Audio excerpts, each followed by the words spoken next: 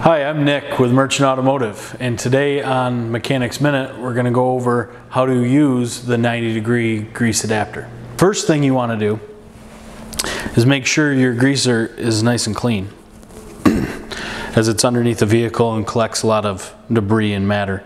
You take your adapter, slide it over the zert, make sure you wait until there's a click.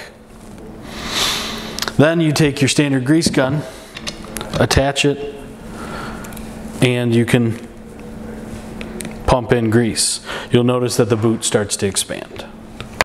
Take off the grease zert, making sure you keep everything clean.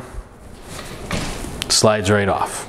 Improper installation of this tool would result in a lot of grease around the zert and not into the joint.